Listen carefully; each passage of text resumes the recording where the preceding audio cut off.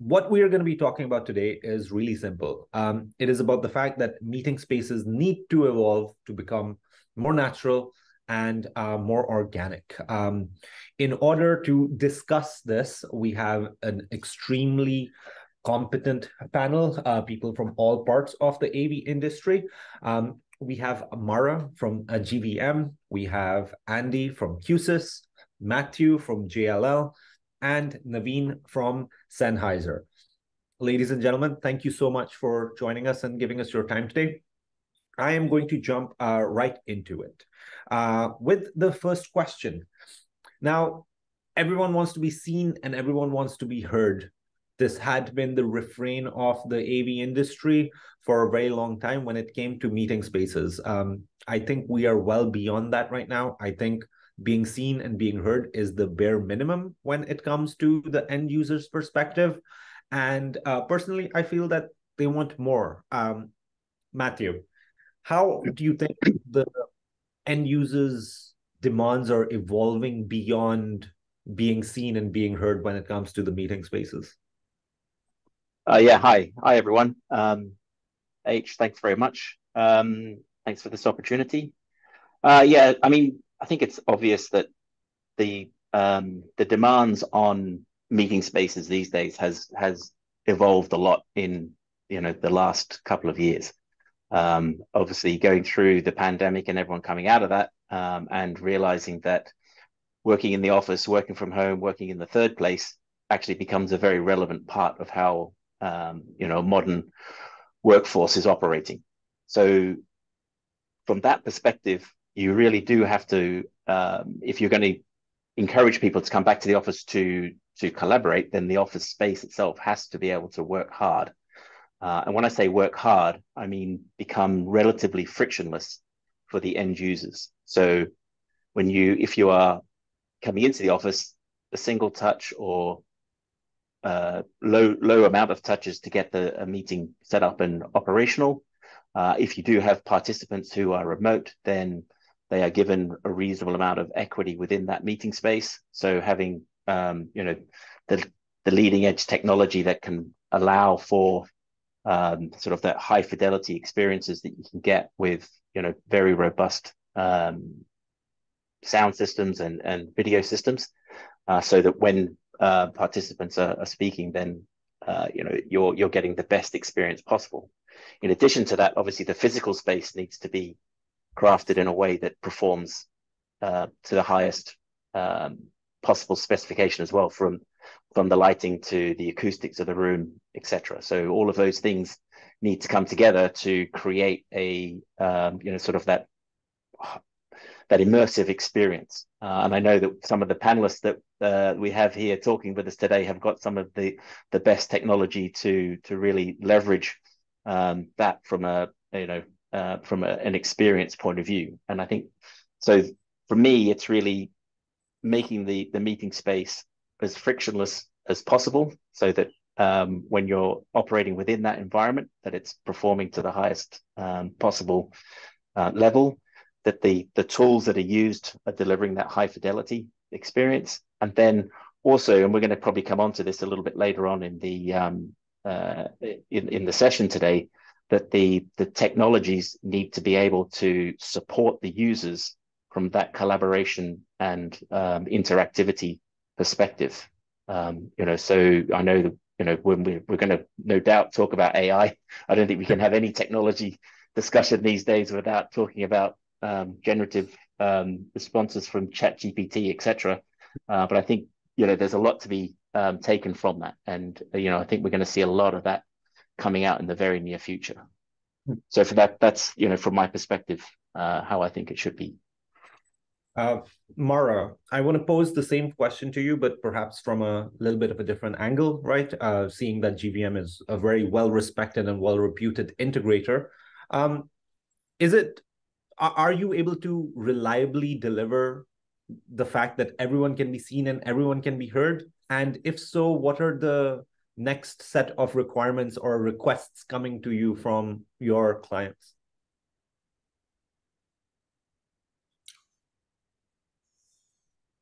Mara, I think you're muted. There we go. Need to Yeah. be heard. Yeah. Automation and integrations um systems integrations perspective, we are into like that's right, according to Matthew, it's the more into users friendly. It's more into like innovations, because at the moment there's a lot of like end users that they do have a lot of facets, or they do have a lot of perspectives that we also need to consider when it comes to integration, when it comes to their needs, to their requirements, and to their budgets as well. But yeah, on the other hand, we also need to do like more into innovative, more into like the focusing on the perspective of the end users. Um, Andy, right? Some good feedback, right? Matthew's talking about frictionless, and Mara's talking about the fact that, hey, end user perspectives need to be focused on, right? Let's talk roadmaps.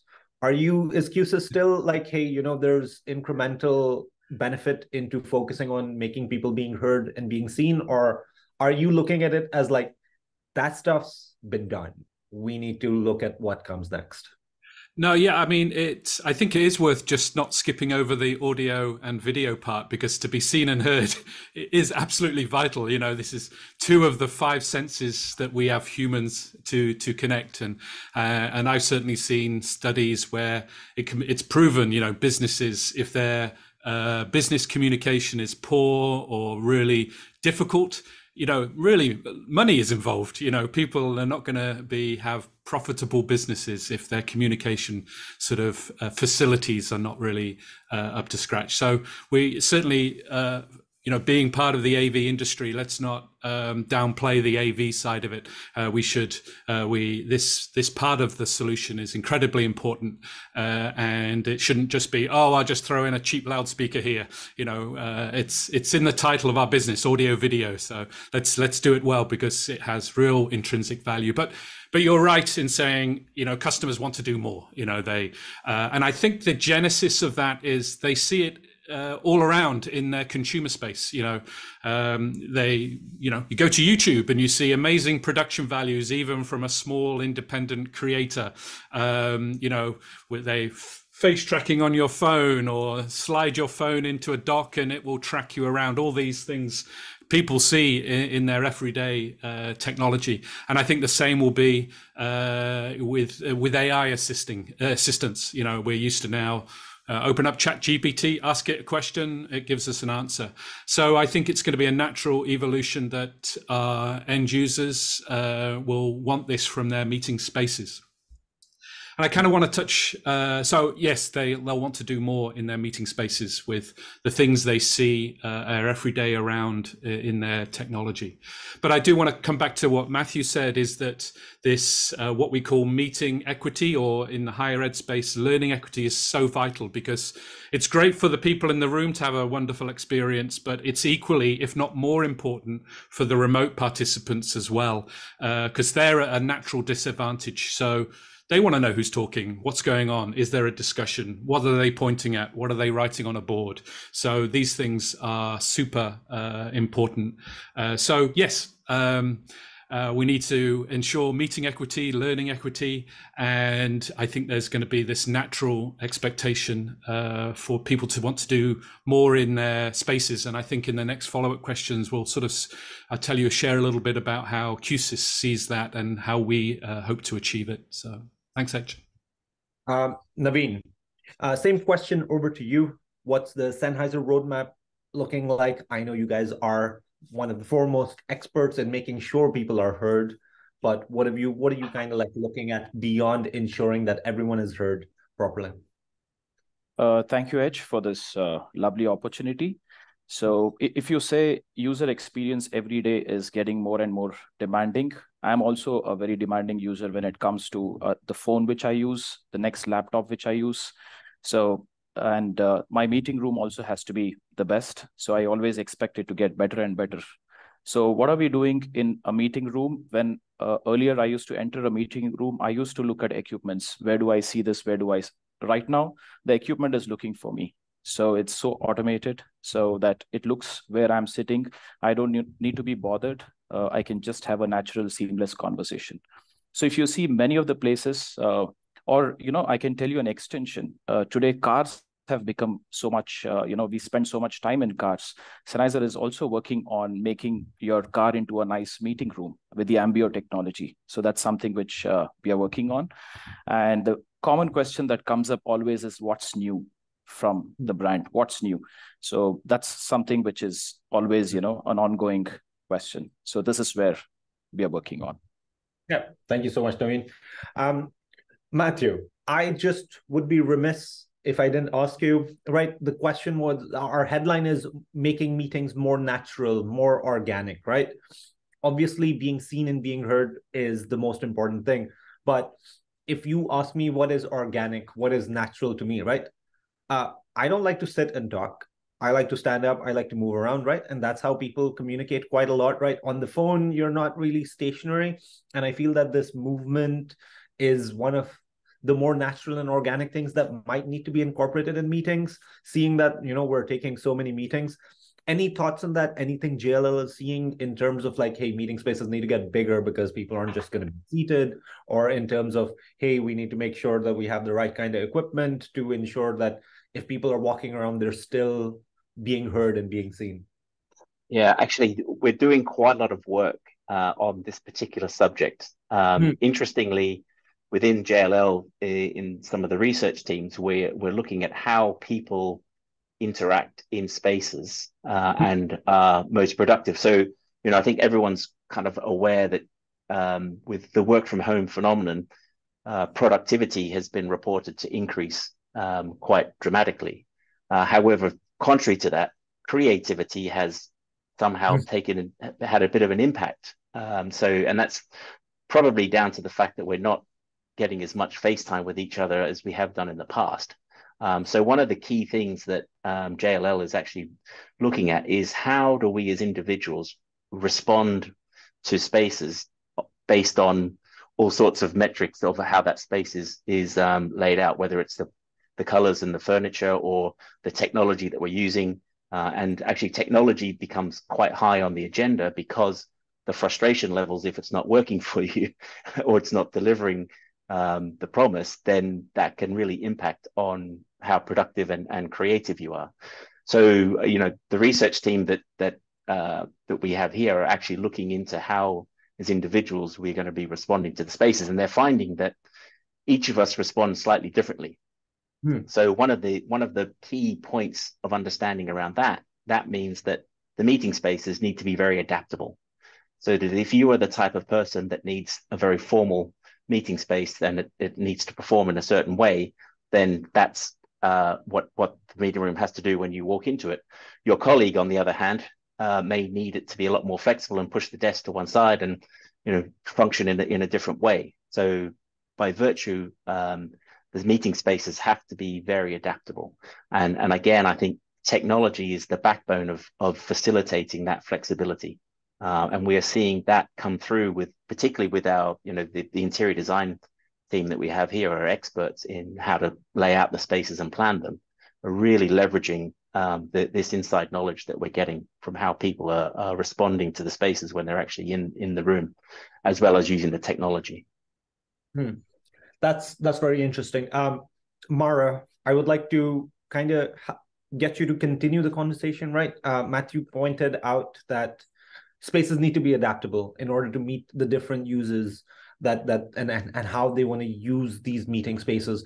How do you think meeting rooms and the technology we use in meeting rooms and meeting spaces needs to evolve in order to, continue serving these users who want everything to be more organic, more natural, more in line with what they like and what they experience in their lives? Yeah, Matthew is right. In addition to that, we also need to double check the flexibility of the environment or of the conference room, especially when it comes to their lighting, their audio, their video. It has to be integrated as well. So we need to educate our end users as well. So, okay, what are some of the variants or some of the difference that we can improve, or what are some of the new technologies that we could help them to implement in their office or their facilities. So there's a lot of facets that we can actually tell them. And then for our perspective, we educate them, tell them we should put something like this, we should put this specific product like Q-SYS, we can put Sennheiser microphone, we can put like QSC speakers over here so we can help them do innovations and focus on their technologies and advance of the innovations right now. Excellent. Naveen, I know the idea of people moving around is something Sennheiser has been focused on for a very long time, because microphones, right, is one of those things of directionality, speak into the microphone, but users don't always follow good microphone etiquette. And then in general, right, both Mara and Matthew talked about flexibility and following the user. What are your thoughts on how meeting spaces and the technology that Sennheiser provides need to evolve to continue meeting the needs of users? Yeah, if you see the systems we design or the microphones, what we have are so intelligent, it's a true plug and play. So once you do that, you don't need to look back, and the microphone will look for you, saying that, okay, where is this voice coming? And dynamically steering towards you and making sure you're completely heard on the other side or in the same room. So it's a true plug and play. It's scalable. So when you buy a hardware, any new feature that comes up in the future, so you, with a software update, you can just enhance the microphone capabilities. Very reliable. So I would say one of the most reliable product companies when it comes to solutions. Very sustainable. So days are gone when you're using too many batteries, too many this thing. So everything is sustainable. So these are things which makes us stand apart. Andy, flexibility, adaptability, that has always come with a price tag. Has the price tag gone down, or are we, hey, you want more DSP channels, you got to pay a little bit more money? No, I think in terms of modern needs of end users, I think I'm actually really happy to have this conversation so far, and we haven't had an AV IT discussion, because really we are just in an age of technology now, Yes. And frankly, if your solution isn't sort of IT centric from in its very core, you probably have a limited lifespan in this game. But so we always designed and evolved Q-SYS to be at the heart. And if any of you are not aware of Q-SYS, we're a sort of audio video and control sort of platform. So our role and what our end users are demanding is that we're not a little island anymore. We have to be part of a system of systems. So, end users are using one or more UC platforms. Obviously, we as Q-SYS don't make every device in the world, so we have to interact with other devices. And then several people have talked about, the actual environmental aspects of the room. So we need to know what's going on, the temperature of the room, the lighting, people are moving around. We want to know about that. And of course, end users want to monitor their investment, so we've got to be monitored in exactly the same way they monitor any of the systems that exist in a facility.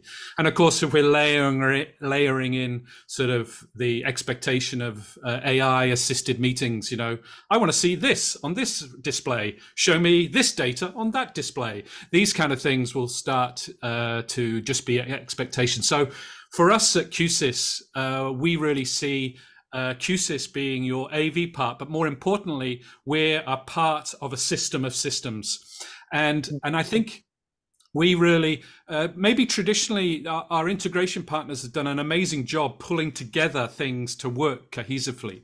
But I think these days, especially for us offering a platform, we're looking to take that heavy lift a little bit away from the integration partners. Firstly, with our scope of solution. So there's no need to worry about integrating us with X or something like, because we have it already, and that takes the worry both from the integrator and from the end user that will it work, will it continue to be supported, and then we'd love to free our integrators up to really concentrate on what they do best, which is hearing their customers' experience and delivering on that experience, and not tearing their hair out making system A work with system B or system A work with device X.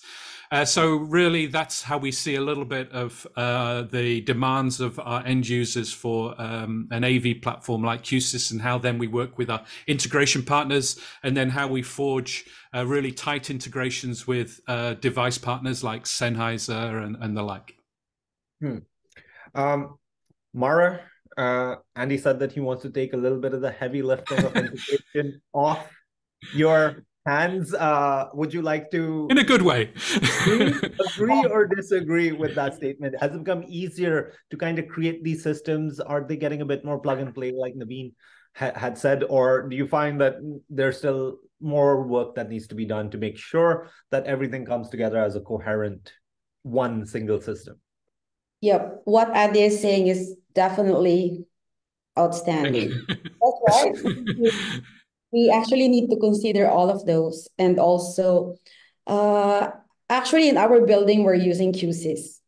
So I find them also superb when it comes to their technologies. I also like their user friendliness for their equipment. So yeah, those things, yeah, we need to take note all of that. So to all of our listeners and viewers, we need to consider Q-SYS as well when it comes to AV. Wow. Thank you. Yeah, that's a glowing recommendation. Naveen, and he also mentioned partnerships, right? Like he talked about, hey, we've got to reach across the aisle. There is no single manufacturer out there that makes every single product that goes into a meeting room, right? You, at some point in time, you're going to have to put one and two together, right? What's Sennheiser's take on partnerships? What are you guys doing in order to reach across and work with other manufacturers in the same meeting space? Yeah, today it's no more collaboration happening at a product level. It is much beyond at a manufacturer level, where we have a dedicated team globally working on this. So we have multiple partners, we test their equipments, we ensure that there are a lot of native plugins. So it's like I mentioned again, it's a true plug and play, and all agnostic brand partners working together. So this brings us a lot of seamless experience when it comes to giving the end user a great experience. So we have a team which is focused on such collaboration. So they do it at a global level, and then we work at a local level to integrate the whole thing. Like with Q-SYS, we do it very often with the other agnostic brands also. Matthew, there's an interesting question from our audience, which is kind of relevant to the topic. We're talking about how all these different components from different manufacturers need to come together and work as a single whole. Reporting is obviously really important. We need to get data and metrics out of all the products that we have been using. And one of the key trends at ISC was everyone has their own dashboard. Everyone has their own reporting, right? Like I'm sure Q-SYS has its own reporting. I'm sure Sennheiser has its own reporting. They want to get this data into the hands of the users. However, the user ends up with 6, 7, 8, 9, 10 dashboards. The question is asking, can JLL put all of this together in one single dashboard to ensure get your ROI? Is that something that JLL is taking on board, or do you know of any option in the market that collates all this data and brings it into one? Yeah, that's a brilliant question. And interestingly, this morning we had a town hall, and our global CEO was here presenting to us. And he said when he first started at JLL, there were over 400 different platforms that JLL used internally. Wow. And trying to get any kind of consolidated data was an absolute nightmare. And obviously over the years, they've been working hard to try and streamline that as much as possible. But of course, we operate in very complex worlds. The real estate industry is very complex, and the AV IT industry is no different. It's actually part of that ecosystem. So the number of different systems that are out there that collect data and report data in all sorts of different ways is actually quite vast.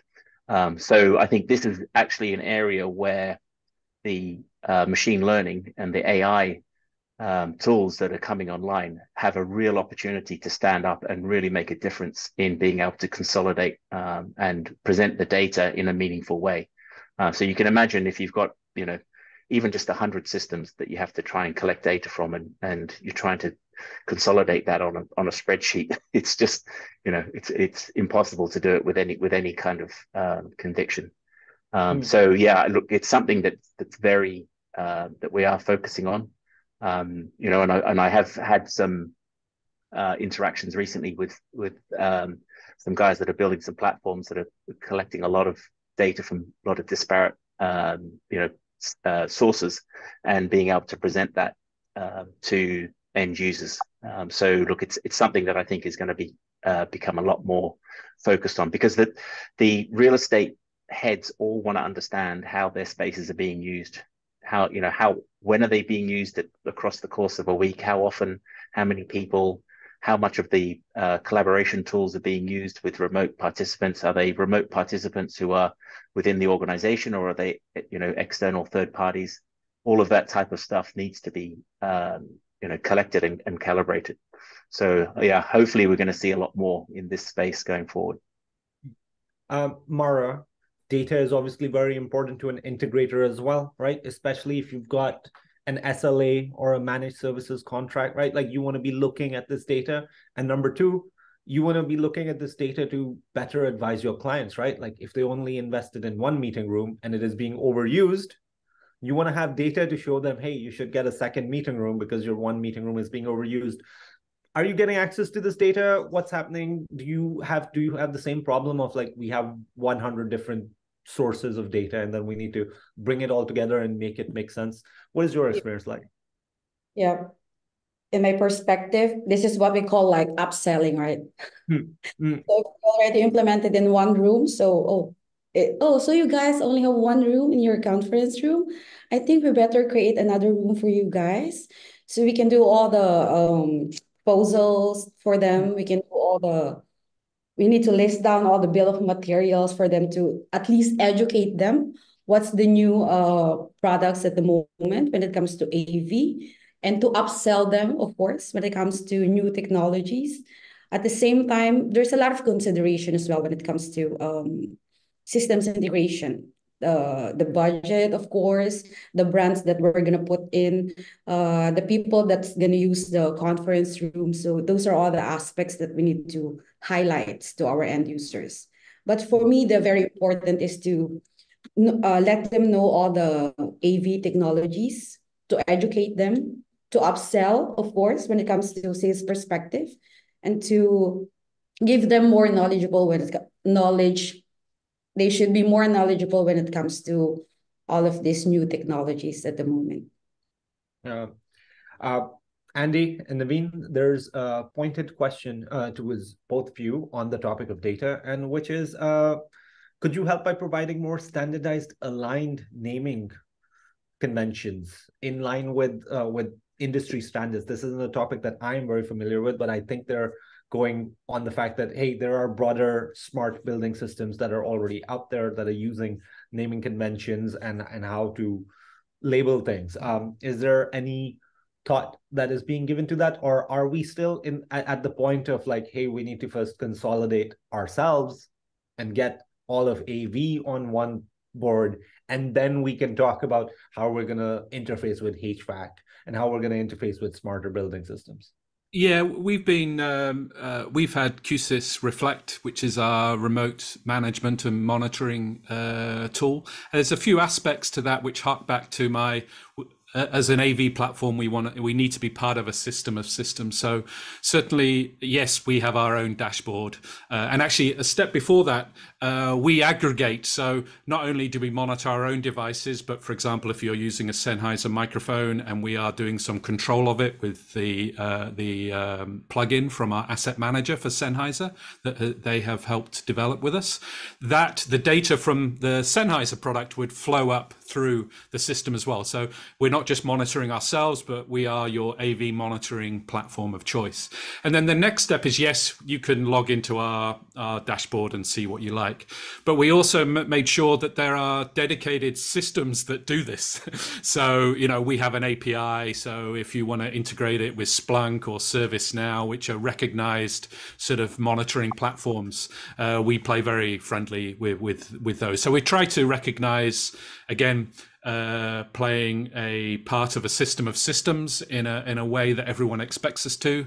But then equally, sometimes people just want to, bang open the box, fire up what we offer, and then use that. So we want to play nicely in both ways.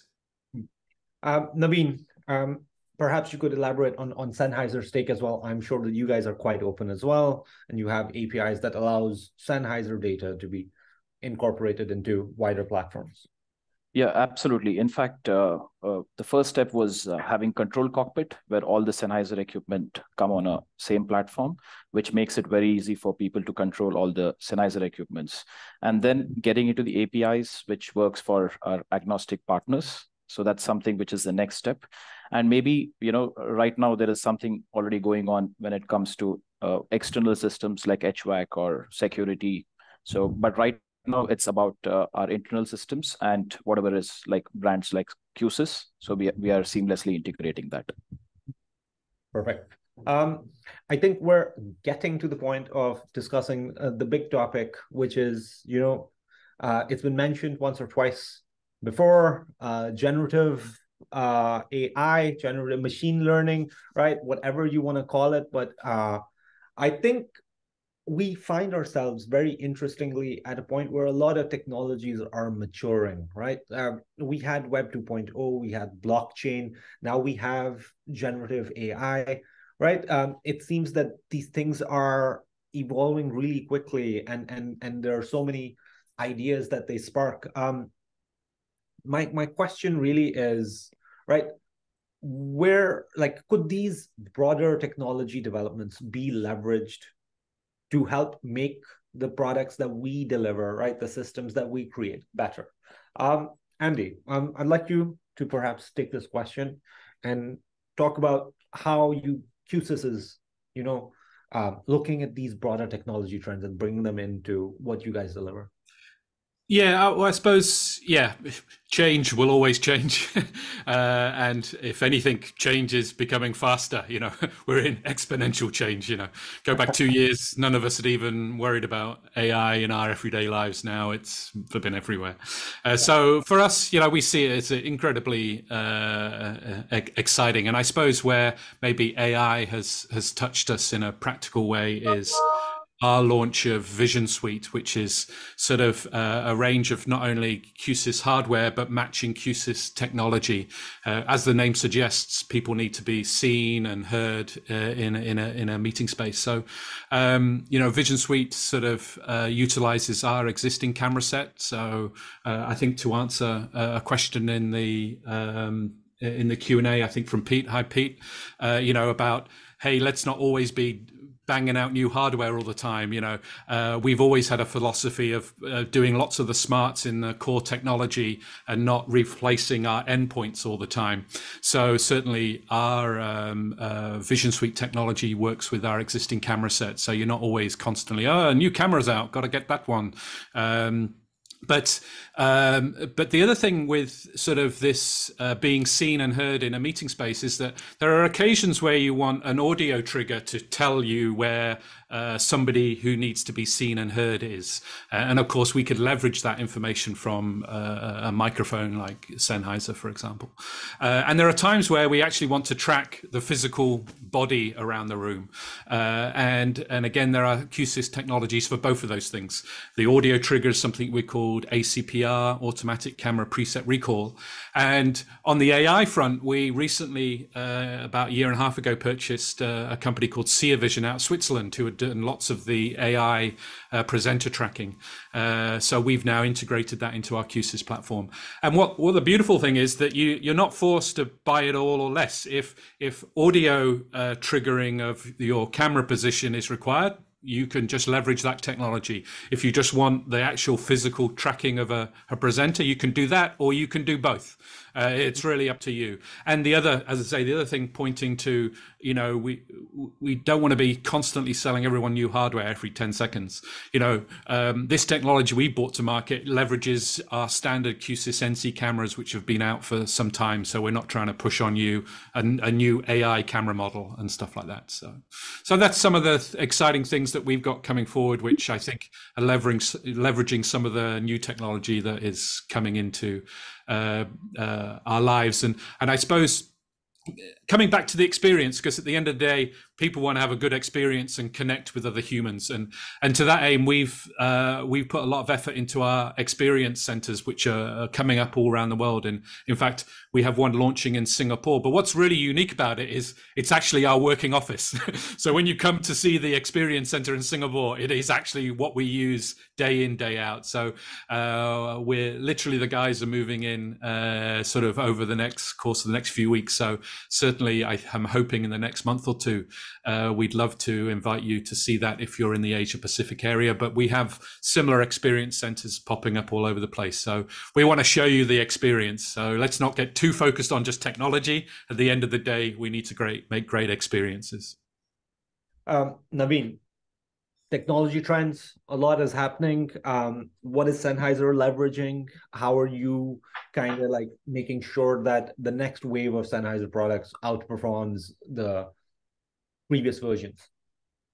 Yeah, if you see current products and what's going in future, every product is looking at, being automated, solution being automated. And, most of our products today is AI driven in terms of, be it the dynamic beamforming or the ACPR, what we spoke about. And if you see how can we make it more intelligent by eliminating unwanted noise, it is only the speech that needs to be picked up. These are some things which makes such a seamless experience for the user.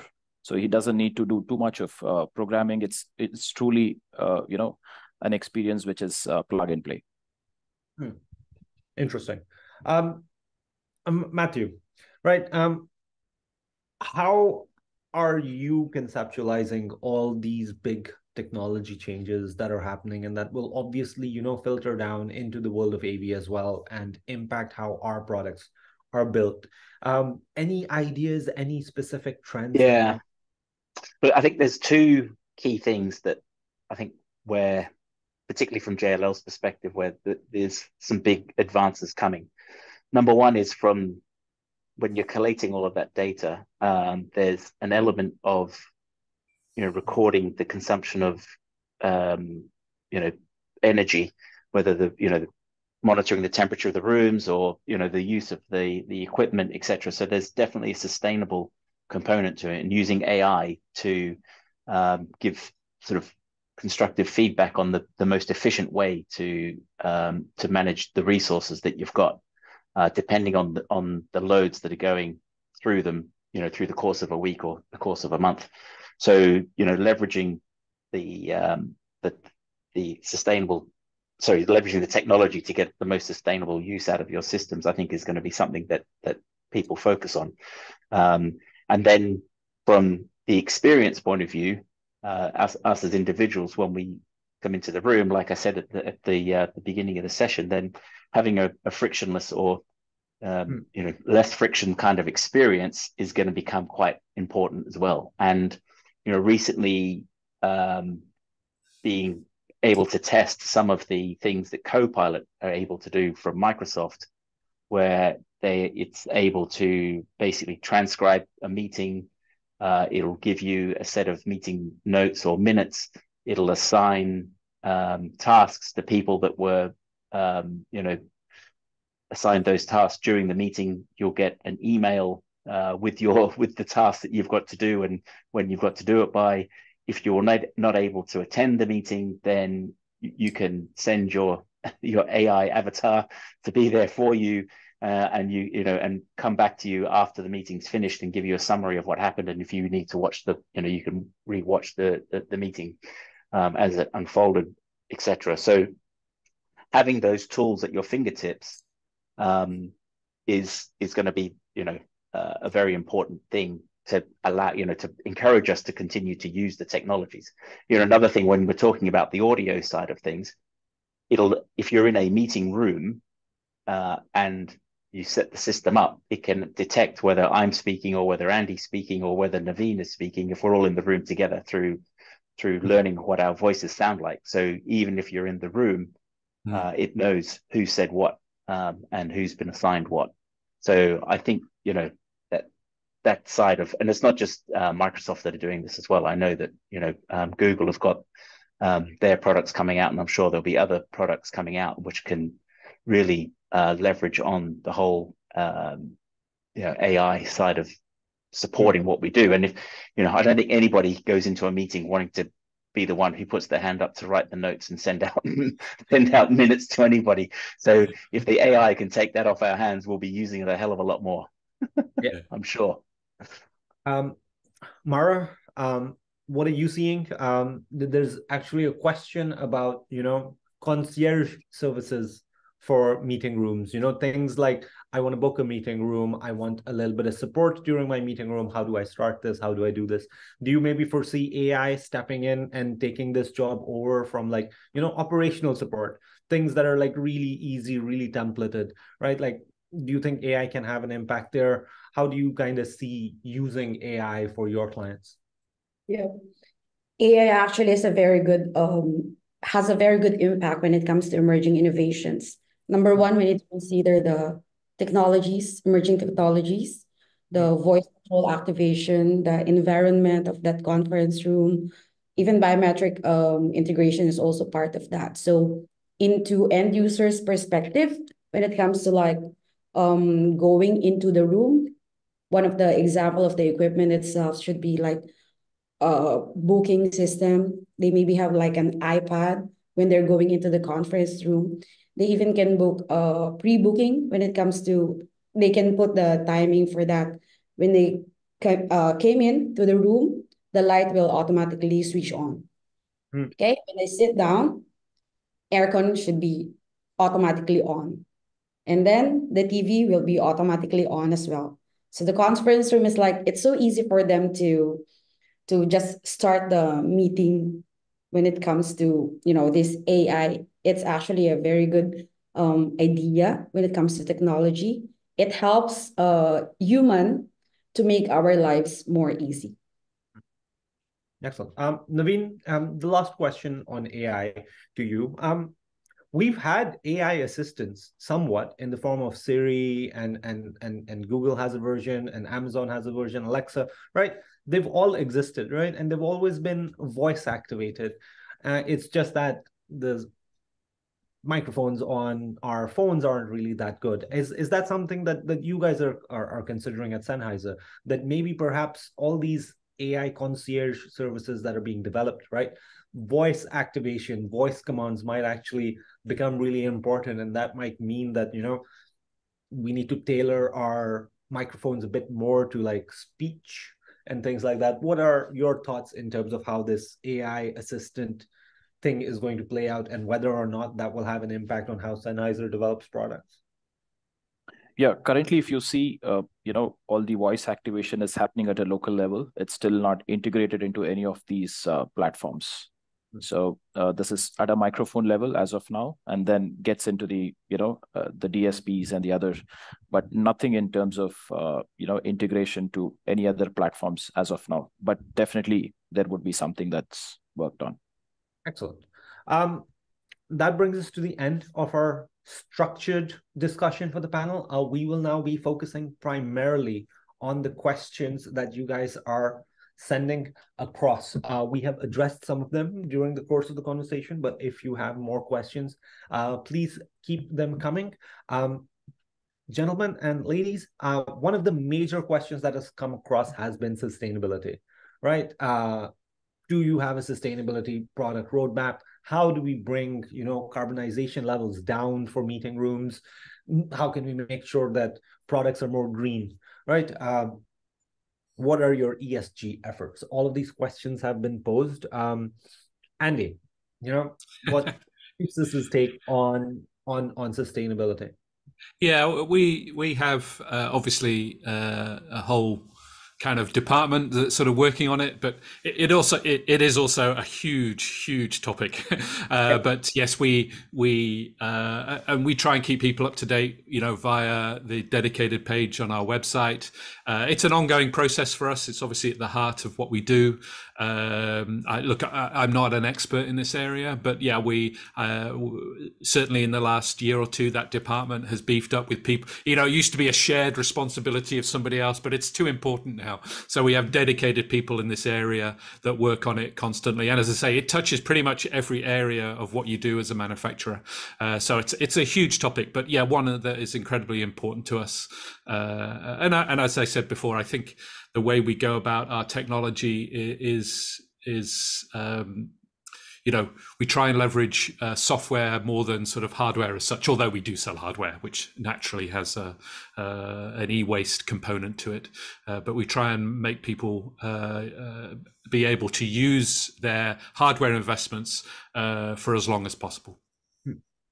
Naveen, could you shed light on the sustainability efforts of Sennheiser and what you guys are doing to go green? Yeah, Sennheiser has a huge, I would say, responsibility that's put into this division. Like Andy was mentioning, we also have a team which is exclusively working on such initiatives from the time of sourcing of components, and then from the production using as much as solar power as possible, and then looking at the supply chain, including our packaging. So to make it as sustainable as possible. So it's not just in one component, it's everything from the sourcing to the end user.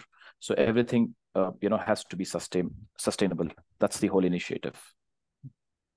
Matthew, when it comes to real estate, right, the conversation around green has always been about energy conservation, because that has a direct impact on the bottom line, right? Like if you're using less electricity, you're spending less money, that's good. I can go green and I can also, spend less money. Brilliant, win-win.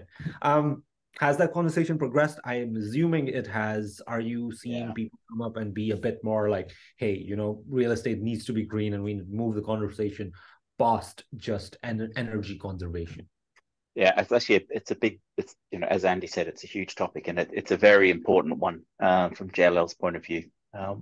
Everything we do centers around what the impact of anything that we're doing has on the environment, and a lot of our clients also sort of demand as sustainable decision making around their real estate decisions as much as possible. And we have programs in-house where whether it's technology or other bits of equipment can be collected, repurposed, reused in other places, or given a new lease of life for the same client to extend the time that they can use that. I think it's one of those things that we all have to be very conscious of, and try as much as possible to reduce our carbon footprint. And in fact, if the meeting rooms and the video conferencing platforms that we're using perform to a high level, then we won't jump on a plane as often as possible. We won't drive an hour into work all the time. All of those types of things, we'll be leveraging the tools that we've got, and by virtue of that, will contribute to reducing the overall impact that we're having. But yeah, it's a massive topic, and I think we could have a whole another hour's discussion around what initiatives we can do for sustainability. Mara, I have a specific question on sustainability for you, right? The stage we are in right now, right? Generally, green products are a little bit more expensive than products that are not perhaps being as sustainable, right? I don't want you to name any names. I don't want you to talk about your clients, but when you are talking to them and you're presenting green options, are you seeing maybe a shift in how the clients are perceiving? Are they a bit more willing to spend a little bit extra to make sure that, their own ESG sustainability efforts are being met, that their own green initiatives are being met? What are you seeing from your clients? Is there more appetite to be able to be like, yes, I'm willing to go that extra step to be green? My perspective, when it comes to sustainability, we need to like just educate them, let them know the advantage and disadvantages. Uh, it has to be, yes, natural resources from all of the things, or all of the uh equipment, or all of the interior that's happening inside the conference room. We just need to let them know, let them aware that, oh, this thing can make you guys save more. And then we also need to tell them that we need some improvement to help, like system, something like that. We need to tell them all the because right now it's like global warming. So Yeah. we need to like educate them, let them know, we need to help you, we need to help each other when it comes to sustainability, and help the world actually. That's Yeah. how that's how we manage, or that's how we deal with sustainability when it comes to business. Yeah, 100%. I believe that the consumer is changing as well, right? Like as the younger consumers grow in buying power, right? I have a feeling that they're going to be a bit more insistent on having sustainable products. Yeah. Andy, you have kind of indicated that you would like to answer Pete's question about decarbonization. Is that Oh, something? I hope I kind of answered it. Look, but yeah, I think I've repeated myself.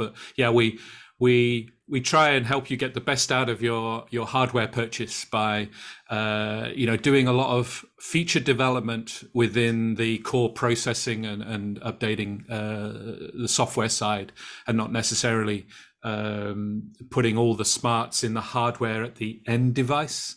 So I think I was trying to address that question that Pete had in that regard. But yeah, it's so yeah. I think we have talked about. Yeah, I mean, start repeating.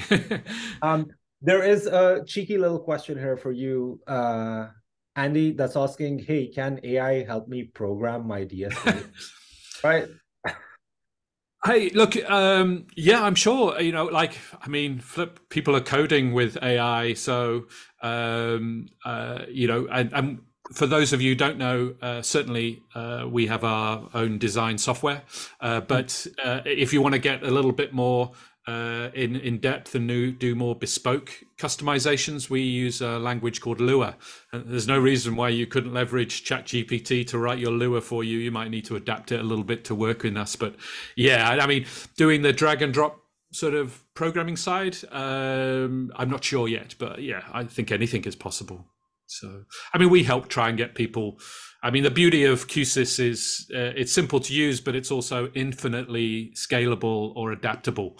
So we try and get that balance of being plug and play, while at the same time retaining the ability for our integration partners like GVM really to tailor a solution for their customers, which is really important, and that helps distinguish you from different integrators as well, if you know what I mean. But of course, there is a big play as well in more sort of maybe hang and bang spaces where we can help play a role. They're different kind of businesses. We want to support them both. But yeah, not yet, but I think anything is possible. Naveen, any chance AI can help setting up Sennheiser products and tuning them, or do you think that will still require an expert, a human expert, to come and make sure that these microphones are working properly? Yeah, I think it's still not that stage where we can completely automate everything right now. So we need a little bit of intelligence, human intelligence still required.